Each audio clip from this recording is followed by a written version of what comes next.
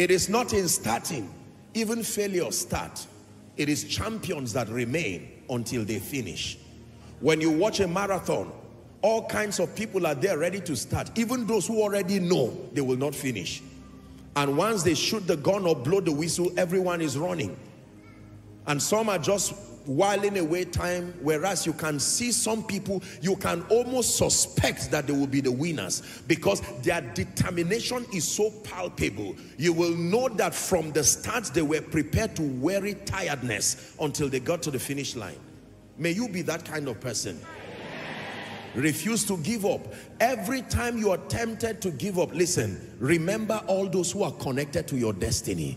Every time you're tempted to give up, remember the fact that God is counting on you to be the person who will end certain circles, and let that motivate you and support your staying power to remain until you emerge. But one guarantee I can give you by the integrity of Scripture is that nobody who submits himself to the ministry of the word, the ministry of prayer, you are methodically taught the ways of God alongside the engracing that empowers you to walk in keeping with what you know. It is impossible to remain a failure.